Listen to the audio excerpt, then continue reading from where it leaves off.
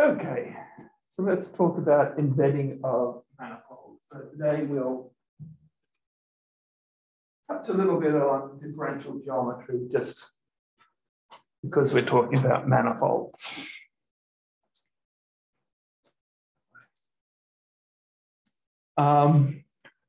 Firstly, let's just talk about embedding or embedding.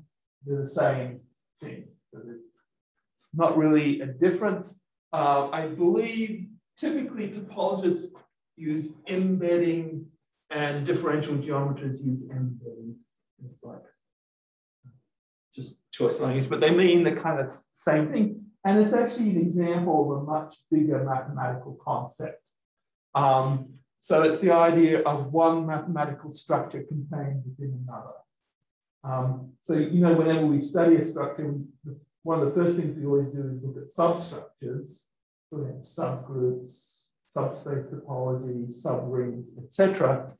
So that's kind of looking sort of internally within a mathematical object to look at its substructure. But there's also, you can sort of look externally and you think, well, we've got our thing, is there some sort of superstructure in which we can embed our thing as a substructure.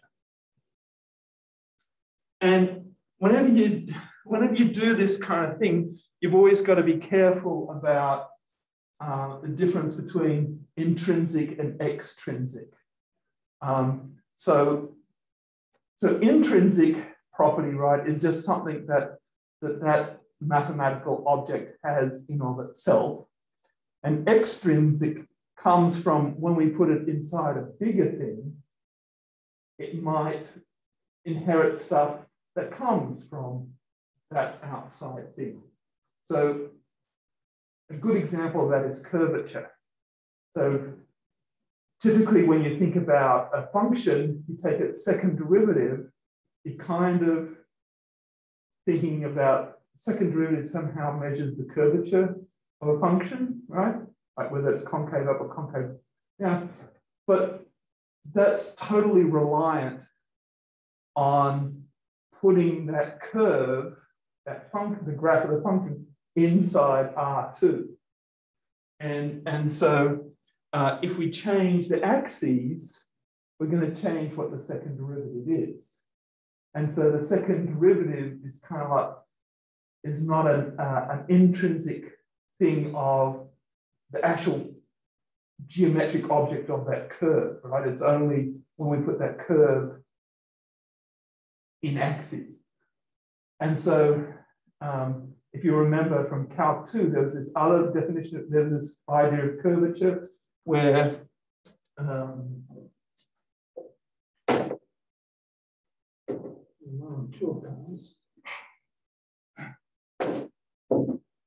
you remember this one where you have a curve and you look at kind of like you kind of put in a circle of best fit, and then you look at the radius of that circle, and the curvature is 1 over the radius of that circle of curvature. Do you remember that from Calc?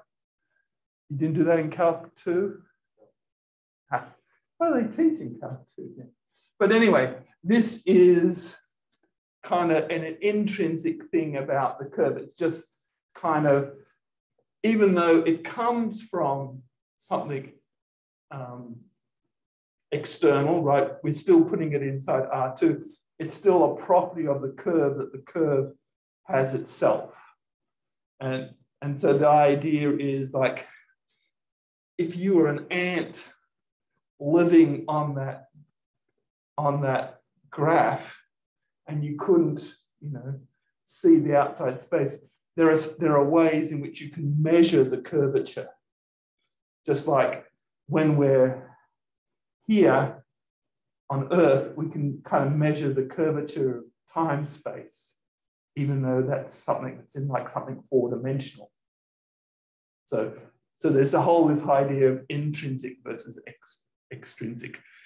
So typically we really love intrinsic things. Okay, so whenever you study things in geometry, differential geometry, for instance, it's an important thing to say, oh, this property is an intrinsic thing to the curve or the surface or the manifold itself, and it's not dependent on how we place it in Euclidean space. Okay, so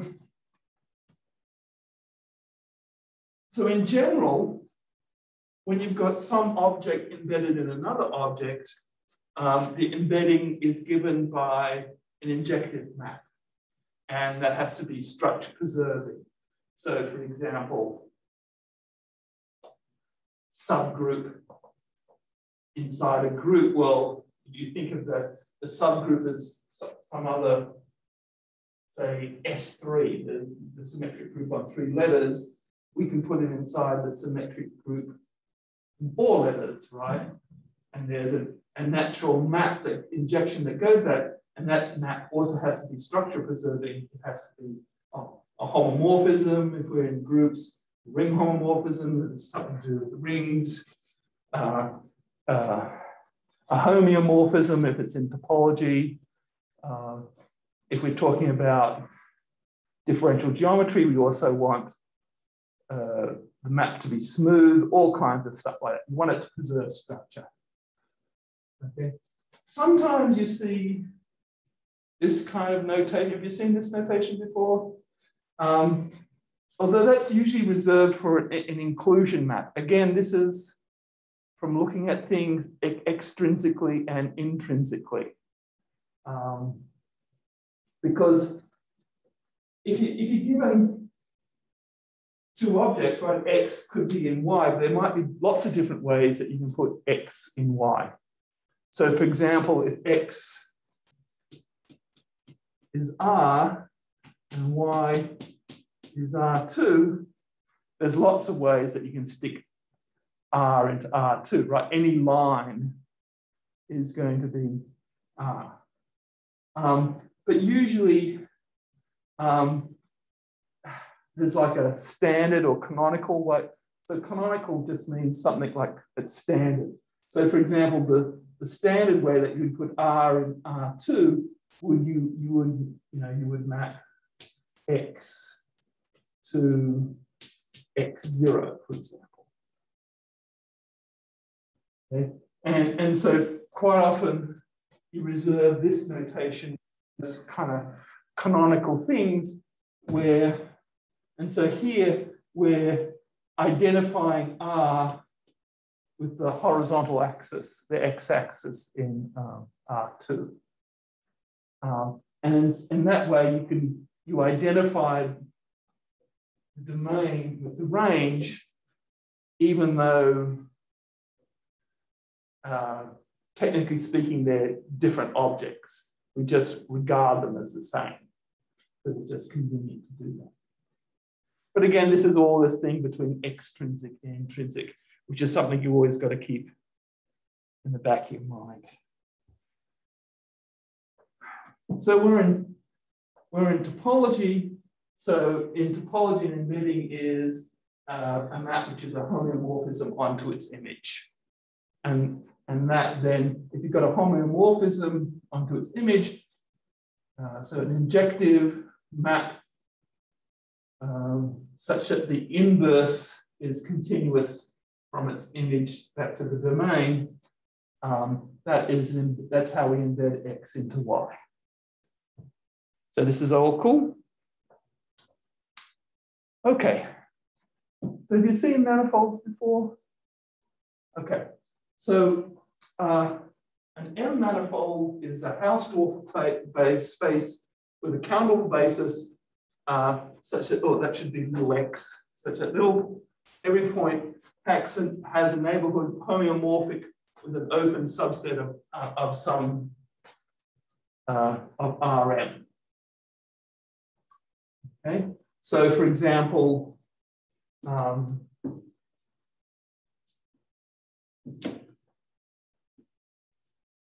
circle is a one manifold, right? Because if you take any point you've got a neighborhood there, and that's homeomorphic to an open interval in R1. If you take a sphere, that's a 2 manifold. If you take any point, take a little neighborhood of it, you get a little disk, and that's homeomorphic to something in R2. So a circle is an example of a curve, which is what we call 1 manifold, and a 2 manifold is a surface, like a sphere. So why wouldn't we want to say neighborhood that is homeomorphic to Rn? Well, this isn't. Oh, well, I guess it is because, well, it is, isn't it? Because an open interval is homeomorphic to the whole of R. So they're equivalent, I guess.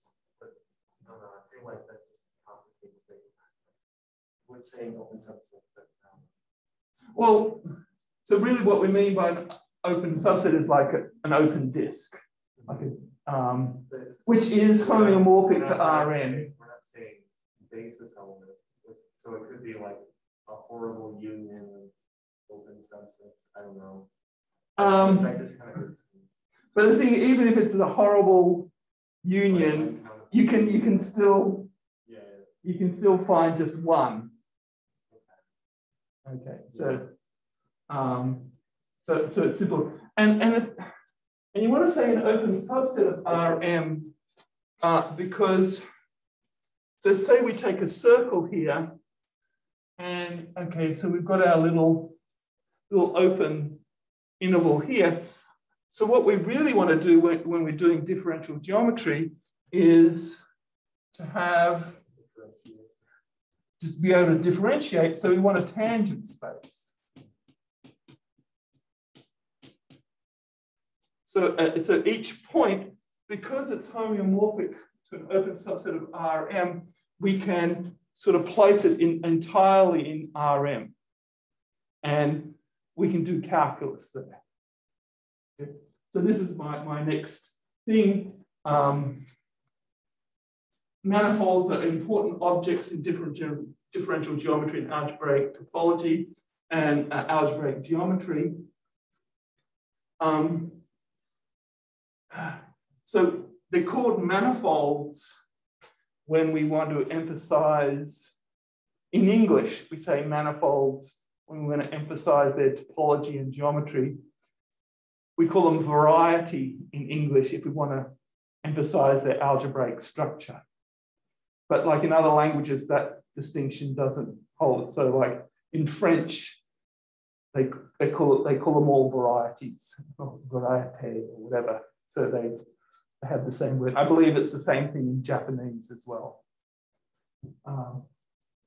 But if you want to do these kind of things, you need additional structures. And you get additional structure because, right, you've got an open subset of Rm, so you can attach to each point an Rm, like a whole linear space, and you can do on that all the stuff that you can do linear algebra with. So for example, in differential geometry, you have these things called charts. So here is a chart, here is just an R, and on that you can do calculus. And the idea then is, here's a chart that's nearby, and so there's a way that you can go from doing stuff here to doing stuff there, like smoothly. So that needs to be, you have like a Jacobian or something which allows you to transfer things in here to things in there, and so you can do differential geometry. And once you have like a vector space, you can do all kinds of things, like you can put a Riemannian metric, which is not kind of like a metric how you think about metric for metric spaces. A metric is something which, a Riemannian metric is something which takes two vectors and does something. You've got like a bilinear form. Have you done stuff with so a bilinear form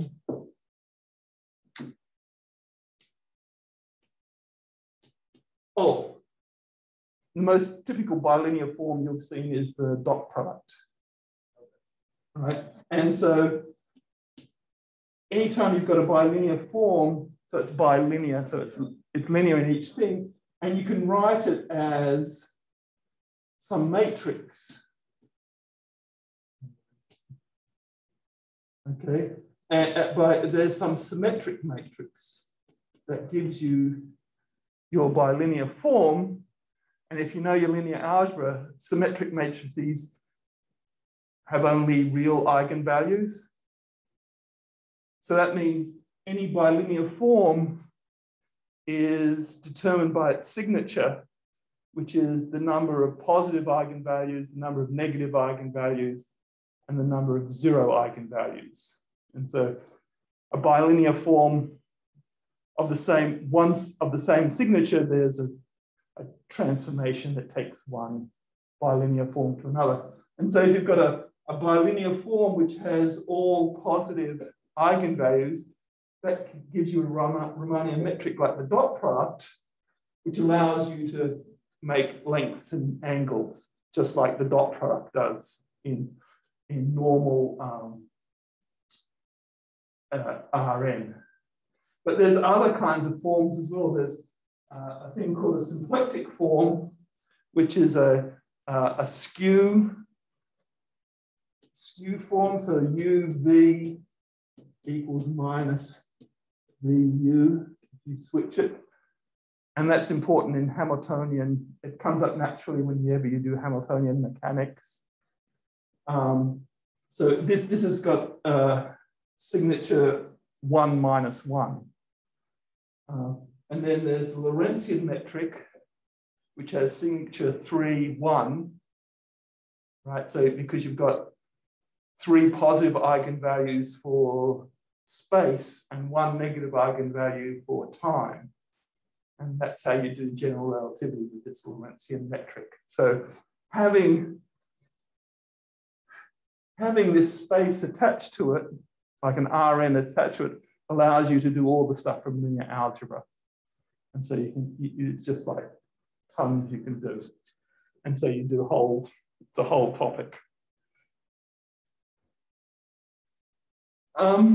Okay, what do we, so we're not doing anything with derivatives. So I'm just saying that's how differential geometry comes into it.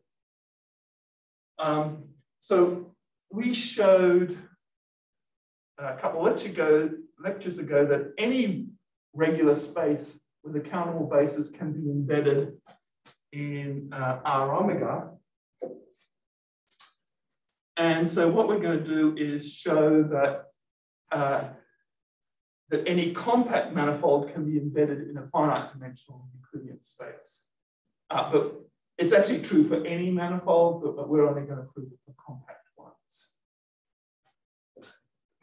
But there's a whole bunch of famous embedding theorems.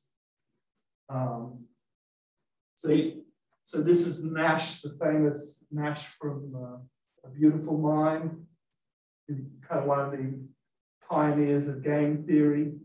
He's actually super famous for his embedding theorem, which says that any Riemannian manifold can be isometrically. So that means it preserves distance into some finite dimensional Euclidean space. And there's another famous embedding theory, the Whitney embedding theory, which says that any smooth M manifold, so smooth just means that it's, we're talking about derivatives here. So we're asking the derivative, the Jacobian to be injective, can be smoothly embedded into R2M. And this is the best you can get. Because if you look at the real projective spaces, Rp2 to the n, where the even power, you cannot embed it, smoothly embed it in R sort of double its dimension. And it's actually a really nice result that it's from algebraic topology. So one of the things you do in algebraic topology, right, is you take spaces and you attach algebraic objects to it. So typically you can attach a group to an algebraic object. But then if you've got a continuous map between two topologies, between two topological objects, if you look at the groups that they have, that continuous map turns into a homomorphism, group homomorphism. And so you can solve problems in topology by using group theory. And so this is an example of that. It's pretty cool. But algebraic topology is a whole other subject. So just, so for example, since we talked about RP2 beforehand, there's a famous surface called Boy's surface, and this is an immersion of RP2 into R3. So an immersion is like just a local embedding. So it's not an embedding like we're interested because it has self-intersecting points. So it's just like a neighborhood at some point that was. Yeah, so each neighborhood there's a way that you can kind of straighten it out. So. Yeah, the trouble is you get intersections, so you've got to be careful how you've got to sort of separate things, but you can make it work. And so since you're doing complex analysis, Kevin Easley, yeah. So this is how you do it. So here is, so W is a complex number.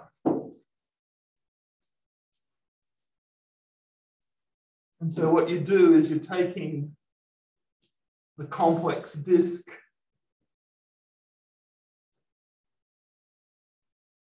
so this is with absolute value less than or equal to 1, and you're mapping it onto a surface. So here is these three functions, and then this is the parameterization of the thinking. And here's a famous statue which lies outside Oberwolfach, which is the head German mathematical institute. It's kind of like the Institute of Advanced Studies at Princeton. And so here they've got a statue of it here. And these bands of steel are actually Mobius strips. And it shows you how it shows you how it all kind of self-intersects.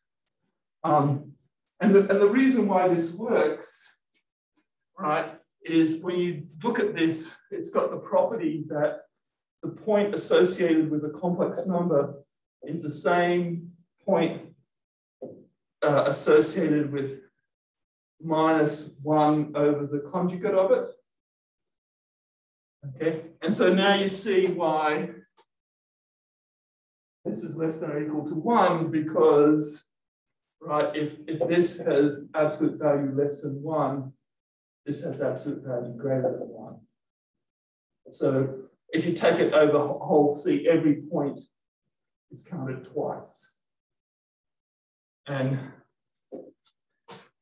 the way that and so actually on this, you actually don't need the full disk.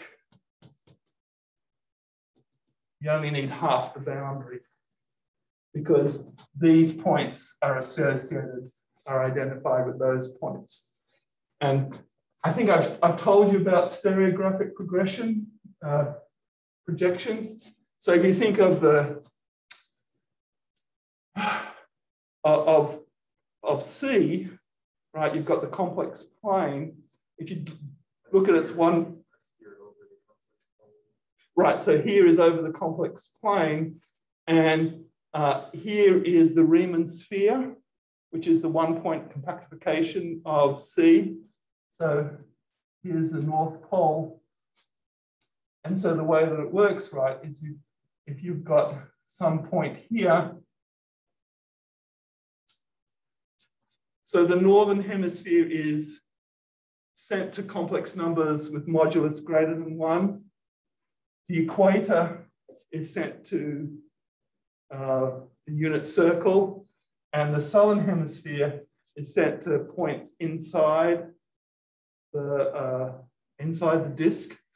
And so if you look at this point here, and you look at its antipodal point here, right, and then you, right, so these are 2 points on the Riemann sphere. This is a right angle, right? Because we're looking at like a slice of it here. And so if this is the number omega, this number here is minus 1 over omega conjugate. And you can see that because these lines have to be negative reciprocals of each other. And this length here is modulus of omega. So this length here must be 1 over modulus of omega. And so this is why this works. And so this thing, since it has this property, it does the right thing. It sends antipodal points to the same point, which is what happens in RP2. In fact, I can show you a little video of it.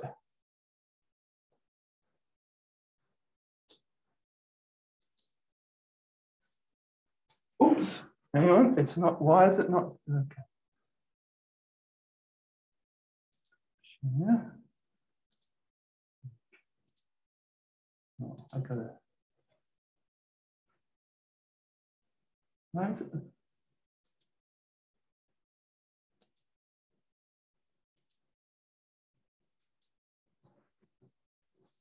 Huh.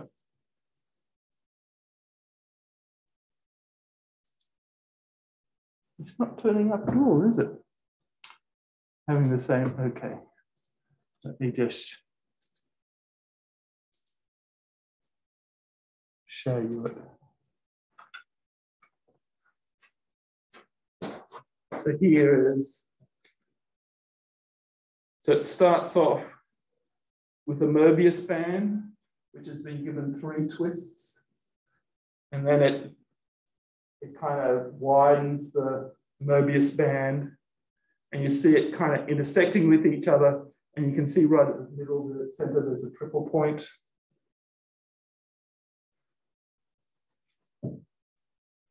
And another cool animation is, I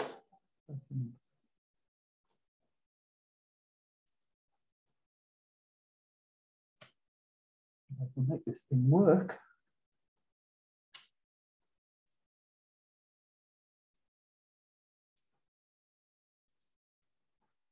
And so in this one here, you see a Möbius band, which is kind of rotating over the surface of the thing. Anyway, so it's just a cool little thing. But that belongs to the intersection .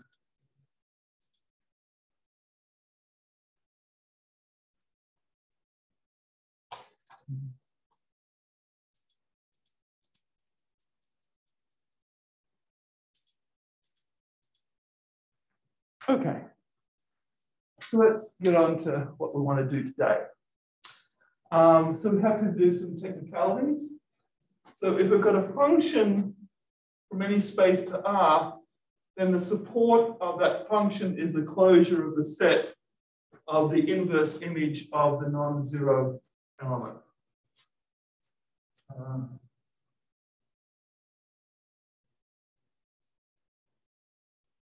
And so you need to notice that if X lies outside the support of phi, then there is some neighborhood of X on which phi vanishes. And so the main thing we want to talk about is the partition of unity today. So let's say we're given some finite index open covering of our space and also an indexed family of continuous functions from our space to 0, 1, then it's a partition of unity dominated by this collection if the support of phi I lies within ui, and for each x in the space, if you add up all the phi x's at that point, you'll get to 1.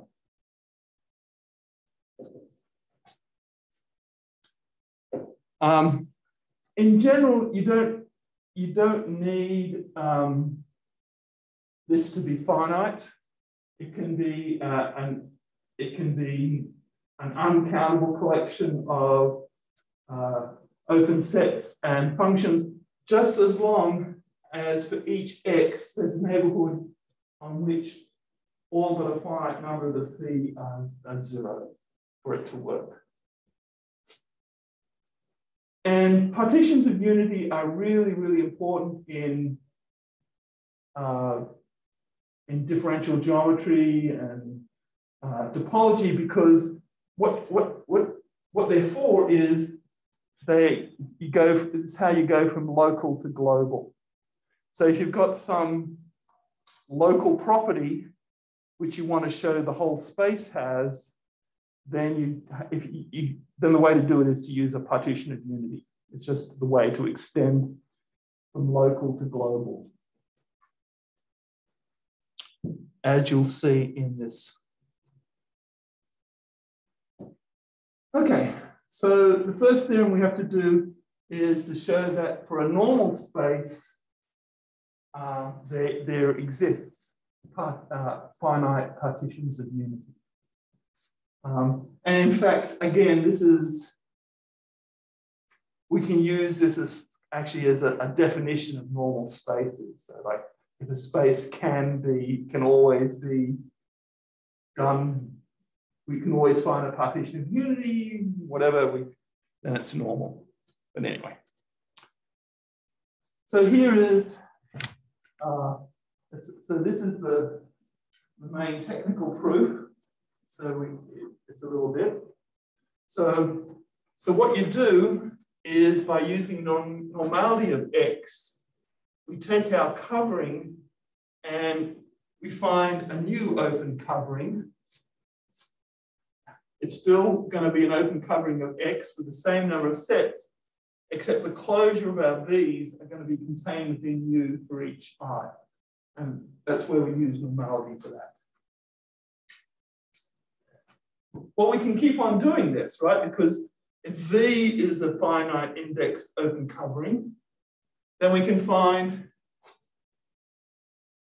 another, we can shrink it to a smaller open covering of W's, such that the closure of W's contained within the V.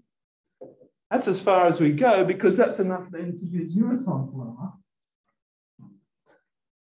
Right? Because we've got two closed sets. We've got our closures of W and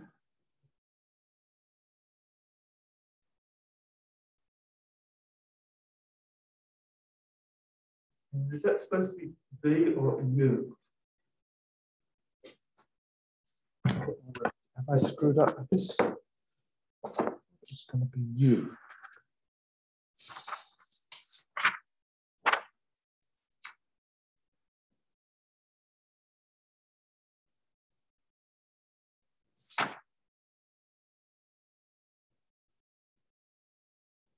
Oh no, it's B. Okay.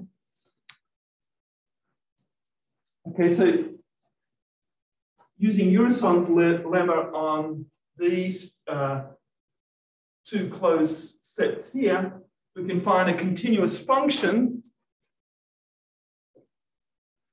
And then we just normalize these functions to get our desired feeds. Okay. So again, it's Urison's lemma is the thing that's doing all the heavy lifting for us. Everything else is really kind of basic. So step one is this lemma. What we've got to do is, given our open covering, we want to be able to shrink it to this open covering such that the closure of each of these VIs is contained within UIs. And we just use induction for that.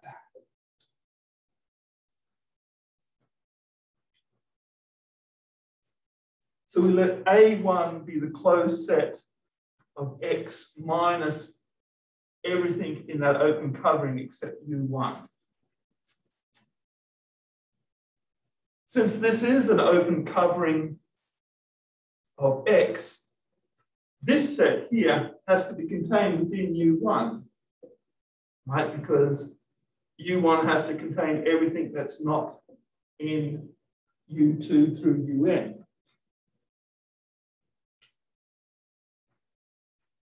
Now we use normality of X.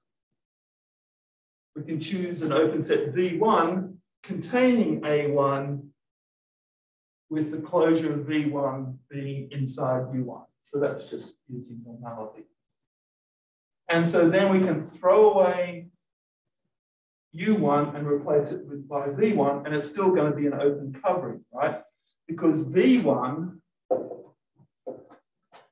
contains A1, which remember is all the stuff in X, which is not in U2 through UN.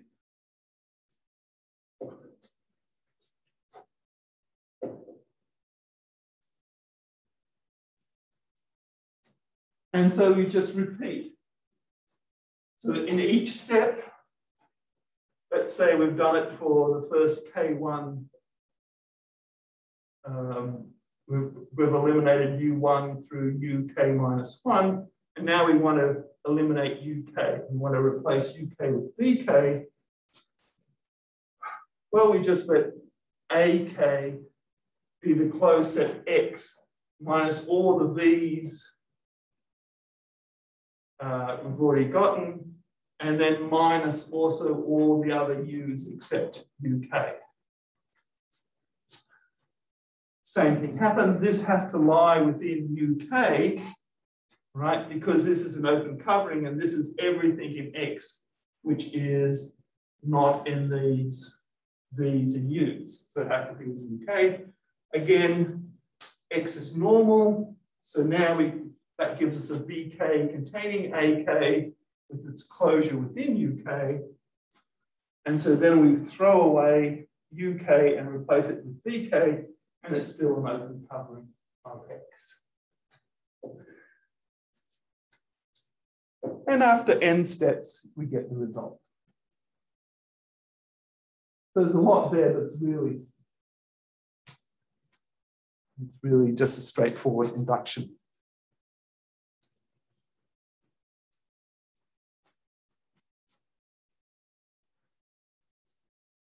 Okay, so we want to show that finite partitions of unity exist. So we're given a finite indexed open covering of X, and we want to find a partition of unity dominated by U. Okay, so by the lemma, we find a covering by these. We apply the lemma again, and we get a covering of X of the W's, such that the closure of the W's is WI is within VI, and the closure of VI is within UI for each I.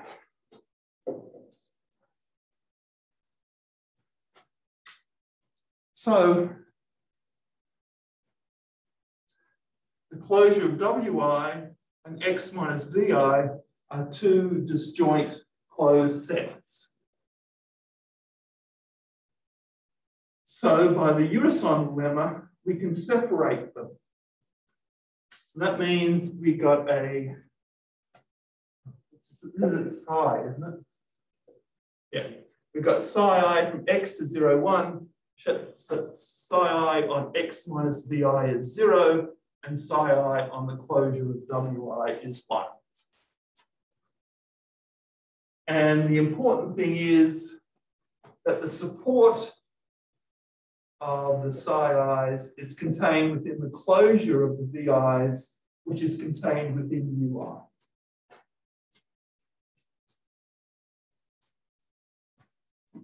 The other thing to notice is that if we add up the size on x, it's going to be greater than or equal to 1, right? Because we've got a covering of x, each x has to be in the support of at least, has to be in at least one of these sets. So it's going to, there exists a psi I such that psi of x equals 1. So if we add them all up, we're going to get some numbers bigger than or equal to 1.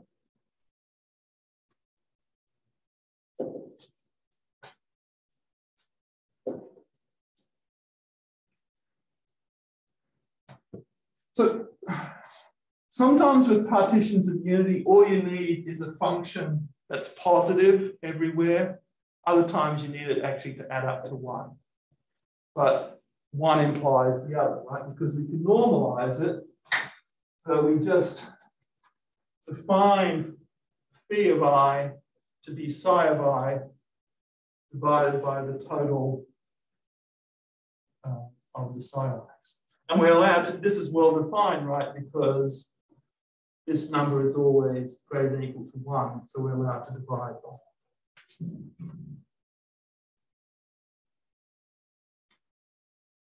And all we need to notice is that it works. Firstly, it's continuous. The phi i's are continuous because the size are continuous. The support of this function is the same as the support of this function, the support of the numerator, which is contained within ui. So that works.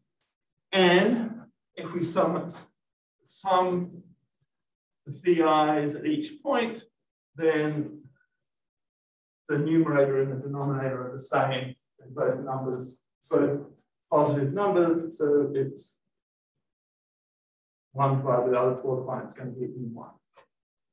So why are those the same? Sorry? Why exactly are the supports the same? Because here we, so if we look at this, we can just ignore this, right? Because this is just going to be some number It's far away from 0. It's far away from 0, right? It's bigger than 1, definitely. And so this function vanishes precisely where the size vanishes.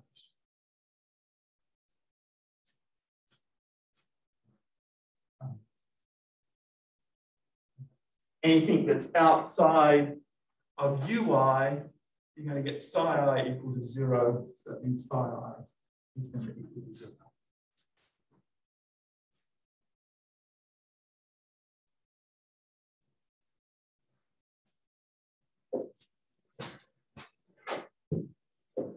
Okay. Embedding of manifolds. This theorem is just amazing because it's so easy now.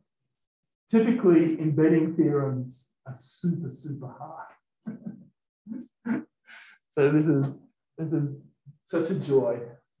Okay, so if X is a compact manifold, then we can embed X in some finite dimensional Euclidean space. Actually, where the real hard work is in coming up with bounds for this N. That's where. Okay, since X is a manifold, we have an open cover by neighborhoods homeomorphic to an open subset of Rm. right? But then since X is compact, we can refine that uncountable cover to a finite subcover.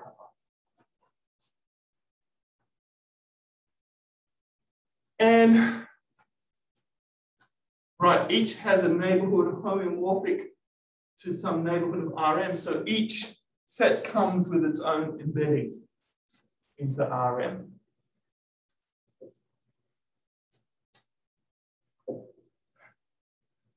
Since X is compact and Hausdorff, manifolds have to be Hausdorff, it's normal.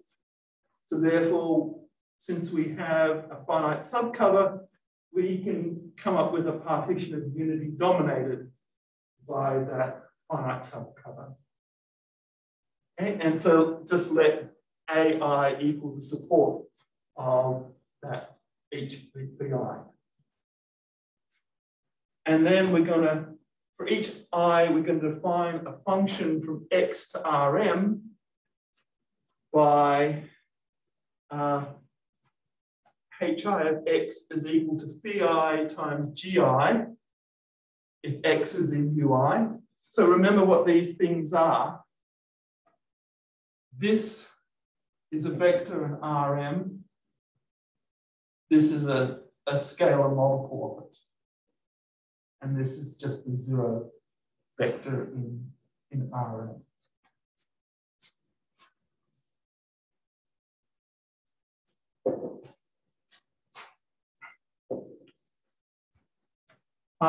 So the main thing to worry about is that the functions are well-defined and continuous, and they are because of the partitions of unity. They agree on wherever these things intersect.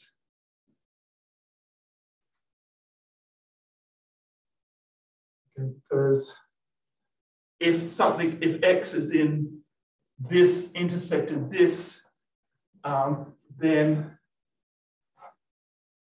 it's outside the support of phi, so it's zero on there. So we've kind of pasted together these two continuous functions.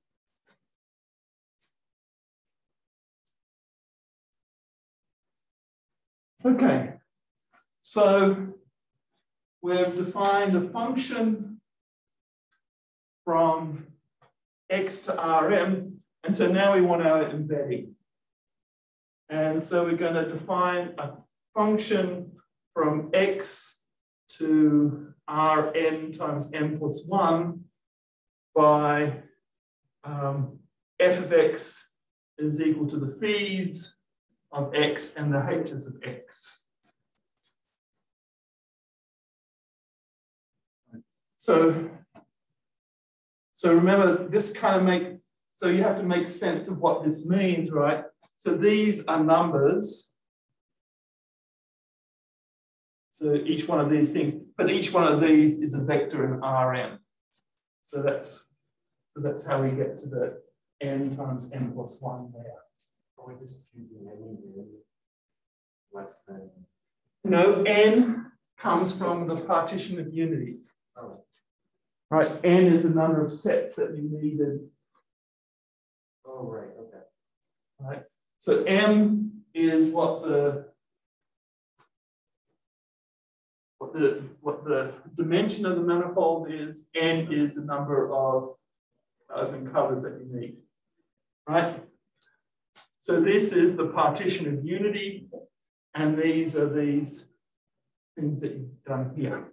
And it's clearly continuous, right? Because each of these functions is continuous. So, so now we have to show that it's a homeomorphism, but because it's compact Hausdorff, actually the only thing we need to show is that it's injective. Because theorem 26.6 shows that if it's injective, then the inverse is there. And then we're almost done. How to show it's injective. So what happens if fx equals fy? that means then that for all I, phi of x equals phi of y, and hi of x equals hi of y.